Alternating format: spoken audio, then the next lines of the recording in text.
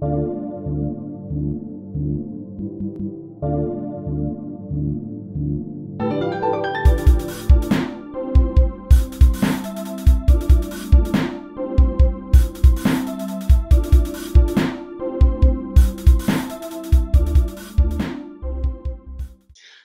everyone. This is BRAINCAST with Pospo for Monster Learning. One more week of lockdown and vaccination chaos behind us.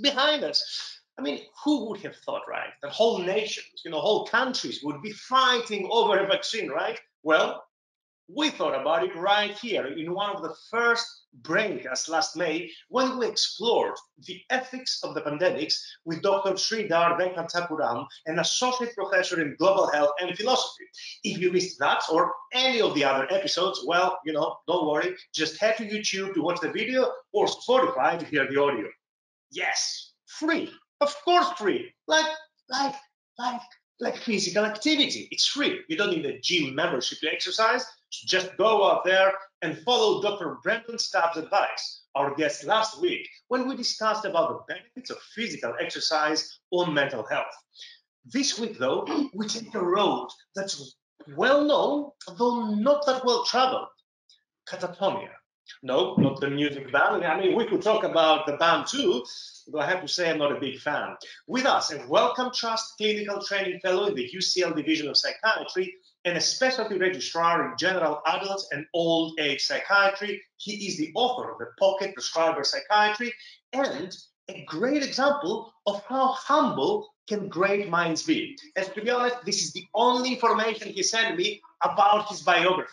Despite having publications on the most highly cited journals, and despite being a leading figure worldwide in the world of catatonia, that's all he wrote about himself. I'm a registrar and I'm also a training fellow. Well, BRAINCAST people, this is Dr. Jonathan Rogers. In fact, one of the people that set the spark for the whole series. Jonathan, welcome to BRAINCAST. Thank you, Pospo. It's wonderful to be with you again. Fantastic. So, Jonathan, the truth is that the only reason I'm doing these sessions is to spread the use of Greek language, because you will agree that catatonia is a Greek word. And so, of course, is atonic melancholia, which is indeed the way people were describing catatonia presentations before, Karl Baum and all the Germans took over. So, take us back in time. I want to hear all about the story behind catatonia. Yeah, so catatonia has been around probably forever. And we've got accounts of it going back centuries. I think one of the most vivid, actually, is if you just transport yourself for a moment back to 19th century Vienna. Okay, it's 1833. A physician, George Fendler, goes out to see a young woman who's developed some strange posturing. She's mute, she stops eating and drinking. He sees her over several days, and these were the days before the stethoscope, and he comes in one day, and there's no movement at all. He pronounces her dead. A funeral is held. She's buried. Now, this poor girl's one piece of luck is that her family decided to bury her in what was a really nice dress. And the gravedigger thought, well, let's not let that go to waste. So he comes back later that night, digs up the coffin, unearths it, and there is this girl alive. And that's one of the reasons why catatonia is sometimes called the Lazarus syndrome. These people who can appear dead from a psychiatric disorder and can actually are actually living, breathing, and aware. Amazing, unbelievable. I mean, wow. But you know what? What I find interesting about catatonia, I mean, it's many things, but it's the confusion. The confusion, when trying to put it in a box. Is it a symptom? Is it a syndrome? Can it stand on its own as a diagnosis, or does it always need to be, accompanied by something else? Let's say catatonia with psychosis or catatonia with depression. So what's the deal with catatonia? Yeah, I think it's an important question, and it was confused for much of the 20th century by Kraepelin, who subsumed it into his idea of schizophrenia, and so we had catatonic schizophrenia. But actually, increasingly over the last 30 years, we recognize that catatonia can appear in many different disorders, affective disorders, psychotic disorders, and also organic disorders. So I think probably that My preferred way of thinking about it is as a final common pathway, a bit like delirium or heart failure. A patient having delirium doesn't tell you anything about the etiology, but it does tell you a little bit about how you might manage them. Similarly, heart failure, there are good treatments for heart failure, but we've no idea how, you might not have much idea how they got there. So I think it's probably best to consider it as a syndrome that lots of different disorders can result in. And it's not only one thing, right? While most people link catatonia with mutism and posturing and people standing still in eternity, the truth is that there are a few types of catatonia, among which the exact opposite, excited catatonia with prolonged periods of psychomotor agitation. Now, one of these types, though, is particularly interesting and potentially fatal. Malignant catatonia. Now, some people, among which catatonia experts like Fink and Taylor, they suggest that essentially malignant catatonia is neuroleptic malignant syndrome. So what do you think? Yeah, so this is controversial and there isn't universal agreement on it. There is certainly evidence for substantial overlap in the symptoms. So that the mutism, the stupor, the muscular rigidity that they all have in common. And so Fink and Taylor would say that the only distinction is that NMS needs to be induced by an antipsychotic. But I mean, antipsychotics can induce benign catatonia or non-malignant catatonia occasionally. So it's probably not a hard distinction. And of course, NMS can be triggered by withdrawal of dopamine agonists as well. The treatment is similar. So benzodiazepines and electroconvulsive therapy have been used for both catatonia and NMS.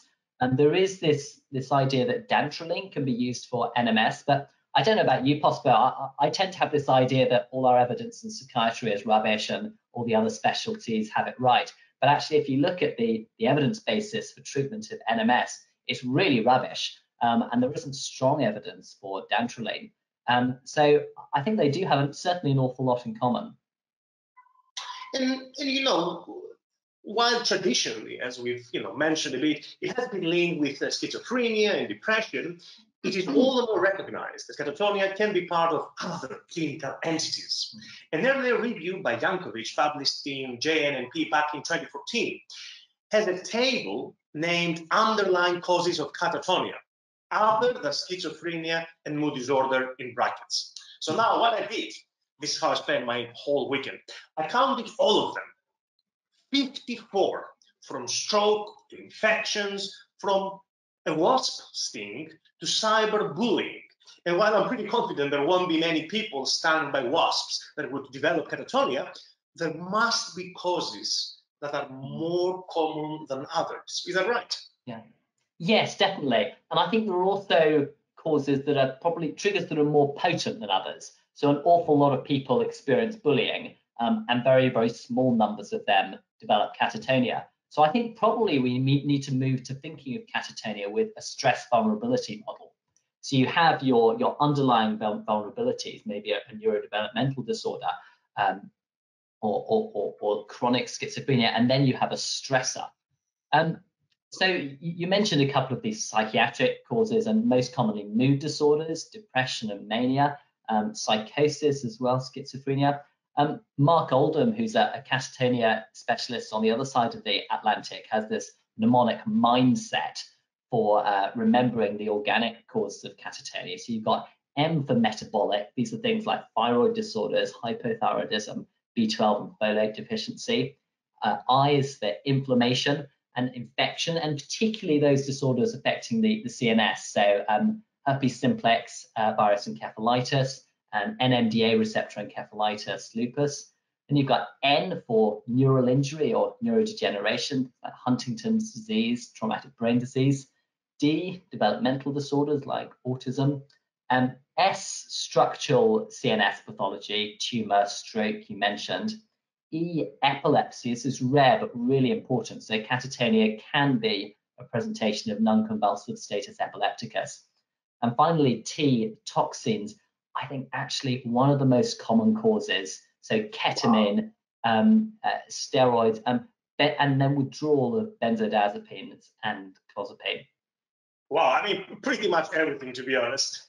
And I'm really glad that you mentioned, autism, because, there is this distinctively higher prevalence of catatonia in autism, with some research reporting anything between 4 to 17%, and case reports suggesting self-injurious behavior in autism as part of excited catatonia. Now, the specific difficulty is that several of the catatonia signs can be also found in autism. Is that right? Absolutely. There's a big overlap. So if you think of stereotypies, very common in autism, mannerisms, awkward postures, echolalia, you get in autism, particularly there's learning disability as well. And these are all features of catatonia as well. So you do need to be careful when diagnosing catatonia in autism. And there are some more specific criteria, the Lawn and Wing criteria for catatonia in autism. Having said that, you're right, it does seem to be common in autism, and it appears to be a little bit tricky to treat. Importantly, what you're looking for is a drastic change from baseline. So if someone has always exhibited these features, it's probably not best formulated as catatonia. In terms of what's going on, I think probably autism is one of those vulnerabilities, and often when you read the case histories of someone who's had autism and catatonia, it's not just the autism. They've had autism and then some incredibly stressful life event, or they've had a mood disorder on top of the autism, which has then resulted in the catatonia. And possibly both of them are an expression of something else, something underlying, genetics or maternal infection earlier on. Jonathan, trick question time. So since catatonia, as you're suggesting, has such a diverse etiology that in many occasions, to be honest, it's really hard to decipher. And the truth is that it's not always linked to a mental health disorder. Is then catatonia the perfect argument for merging the mental capacity and the Mental Health Act into one? Well, I think the most important point that you bring out here is that there are massive issues with mental capacity, and it's really important that these people are treated when they lack capacity to consent to treatment. And sometimes you see patients who haven't had their physical health appropriately monitored, haven't been given the medications they need or the blood tests they need, and regardless of what legal framework we're using, we need to be getting that right. I've seen patients with catatonia treated under both the Mental Health Act and the Mental Capacity Act. I think it's a bit context dependent. So if someone is already detained under the Mental Health Act, probably keep them there. Sometimes if someone's just come into hospital with encephalitis, maybe the Mental Capacity Act is more appropriate.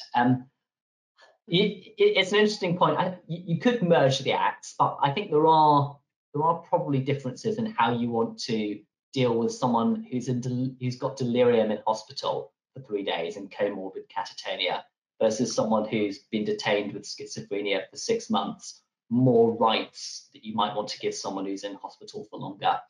There's no reason why you can't put that in the same act.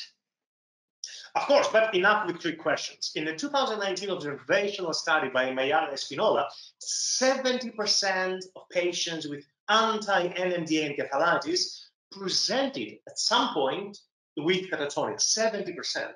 And then, of course, you've recently published an impossible to ignore review alongside Tom Pollack, Graham Blackman, and Prof. David called Catatonia and the Immune System. Tell us a bit more. Yes, there were basically two inspirations behind that article. One was the fact you mentioned that some case series, as many as 80–90% of people with NMDA receptor encephalitis, where these patients have antibodies to one of the postsynaptic glutamate receptors, have catatonia at some point in their illness. It's just an extraordinarily specific. And then secondly, there was this finding that a few small studies have found low serum iron in catatonia. Now, iron isn't often a biomarker we use in psychiatry or even general medicine, but iron is very interesting because when you have an infection, your body sequesters iron. You reduce the level of iron in your blood. And the idea behind it is that this is an adaptive mechanism to deprive those nasty pathogens of the iron they might need to develop. So we describe iron as a negative acute phase marker. It goes down during an infection. So we thought, well, given this finding of encephalitis, given the iron, maybe there's a lot of inflammation going on in catatonia. Maybe that's driving it. Maybe it's an extreme presentation of systemic illness.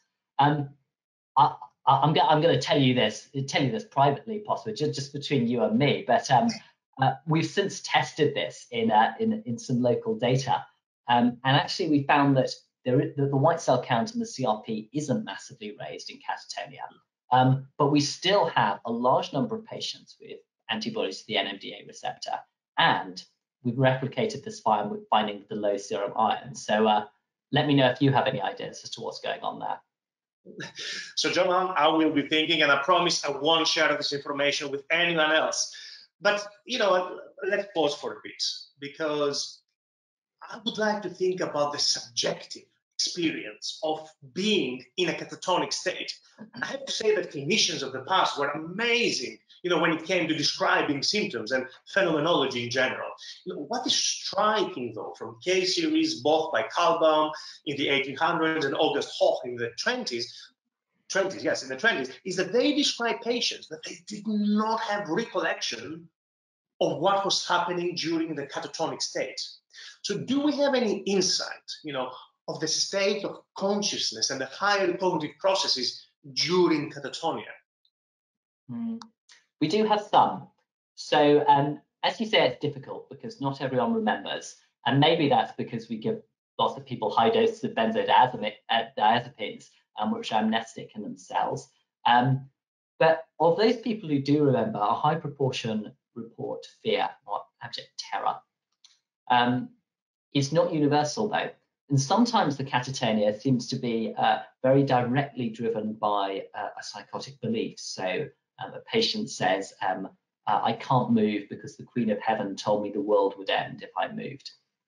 I think the most important point for clinical practice is that we do have good evidence that at least a large number of patients with catatonia are aware during their episode.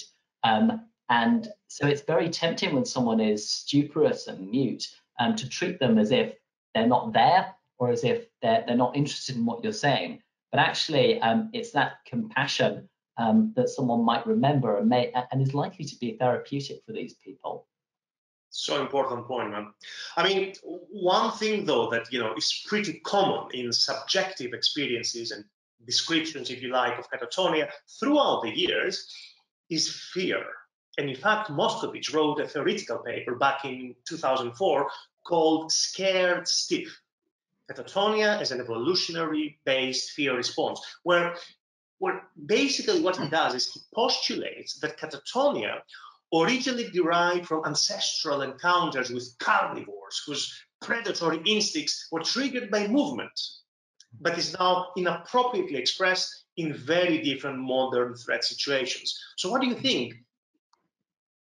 Yeah, I think it's a very interesting point. At school, you're taught that the sympathetic response is fight or flight, which is fine. Those are responses if you encounter a tiger. But the third one is freeze. And you can imagine that's adaptive.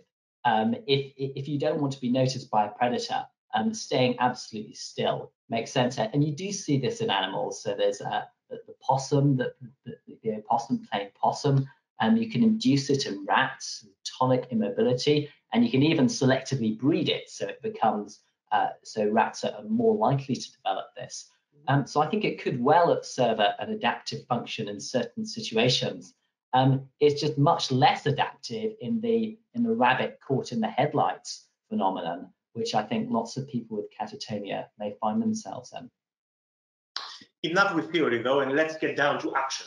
So a 2011 paper by Pascal Seniors in the Journal of Affective Disorders is a review on the existing rating scales for catatonia. By the way, there are 2 rating scales of catatonia with your name. Just saying, the Rogers and the modified Rogers catatonia scale. So Yeah. the authors So when I was conclude, 6 months old, I wrote both of those, obviously. Yeah. So the authors of that review conclude that observation and psychiatric interview will not suffice to detect the catatonic syndrome, since the most striking symptoms, such as posturing, are present only in a minority of the cases. Essentially, I mean, at least this is how I interpret it, urging clinicians to use rating scales when assessing catatonia. Is that so? Do we need to do that? I think what we do need to do is lay hands on our patients and physically examine them. Check for muscle tone, rigidity, Gegenhalten, Mitmachen, check for catalepsy, and try to elicit echopraxia and echolalia. We do need to look for these things. Just ask your patient how they feel, and doing a traditional catatonia, a traditional mental state examination probably isn't going to be enough. I'm personally always a little bit reticent to say that you must use a rating scale, because every disease specialist has half a dozen rating scales that they want you to use. And we don't want to become tick box people. And actually, if you just try to diagnose catatonia according to a tick box, someone's mute, they're not responding, and they're a bit rigid, well, that person could be in a coma. You can't leave your psychiatric training at the door when you come to assess catatonia. However, what they are really useful for is monitoring severity and treatment response.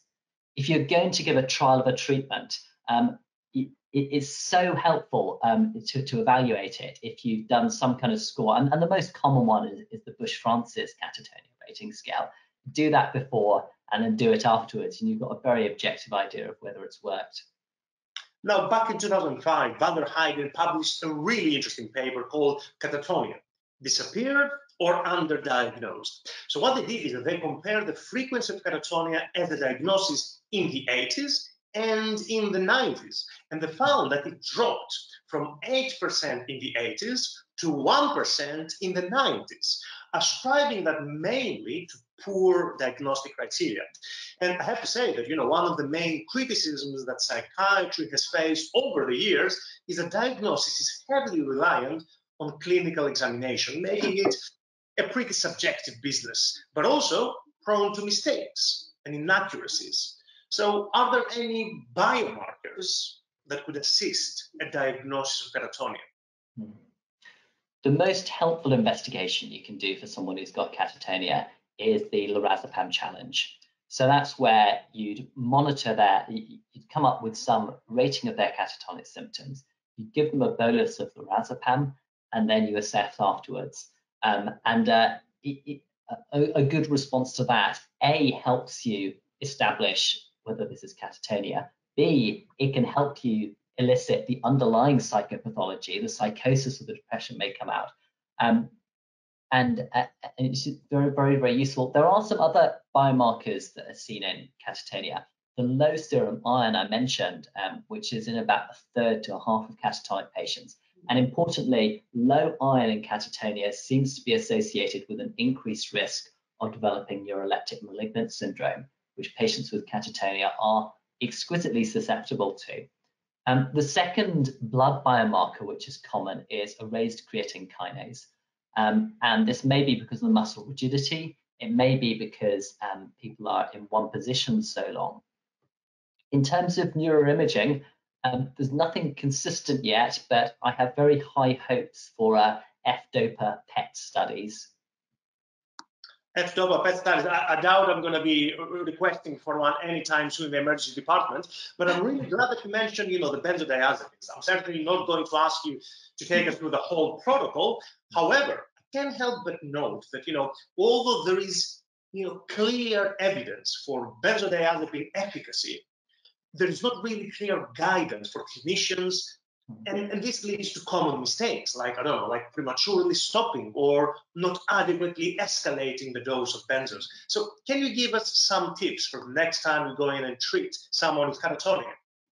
I'd love to. It's one of my favorite questions. So as you say, high doses of benzodiazepines are necessary, and only withdraw them once the patient's catatonia is live, and then sometimes only do it gradually over at least a couple of weeks.